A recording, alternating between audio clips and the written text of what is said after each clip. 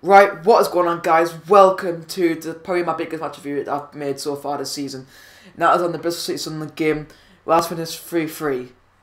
I sound like very excited right now because I'm also kind of shocked at the same time that I've actually been able to do this, because Sunderland normally in the situation then we probably would have gone on to maybe lose 4 or 5-0.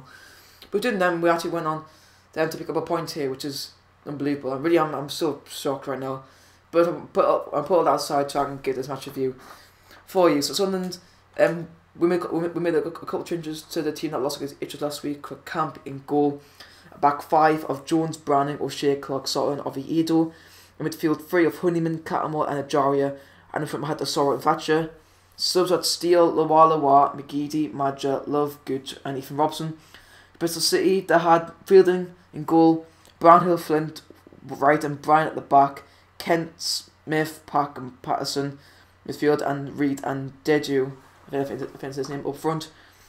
I know basically the match started out with Bristol City taking the lead. It took the within 5 minutes in Flint, and obviously I was at the gate of match today, so obviously I didn't really follow the match out well. So I had to rely on some people to help us at the score on that. And yeah, I'm just again. I'm sorry, guys. I might sound like it's just I'm so shocked.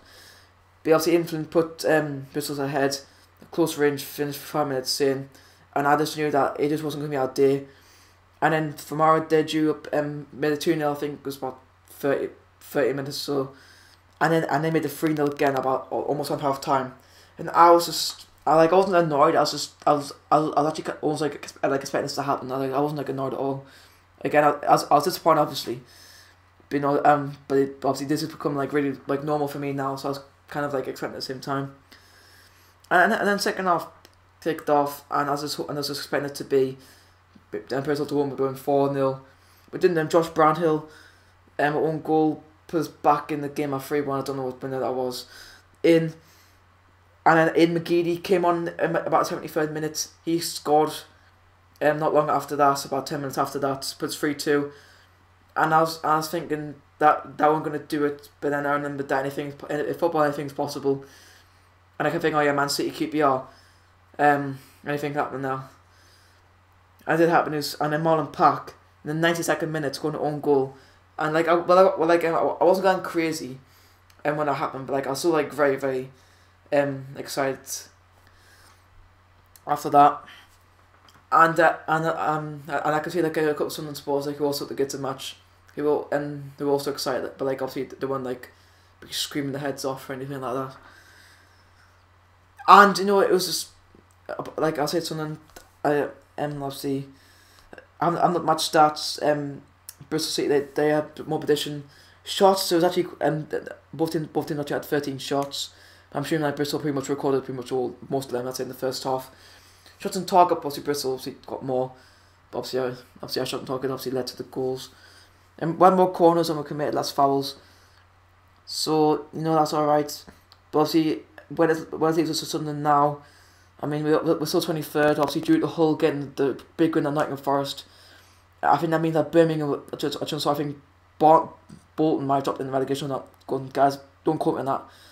But yeah, I think either Bolton or Birmingham has not dropped into 22nd. Because of Hull's victory.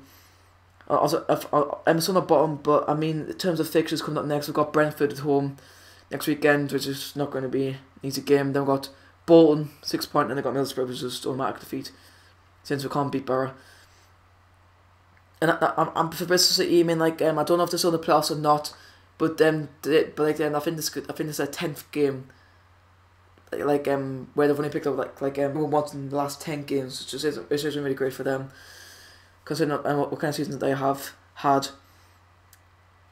And I mean, and this actually a fun fact, this game here this came exactly a year to the day that Bristol City were actually 3-0 down at Derby and then came back to win. Sorry, to draw 3-3.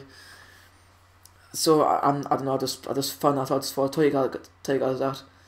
So yeah, I'm gonna quickly give my actually I can't really give player ratings. So since I didn't go to the match, I can't see it.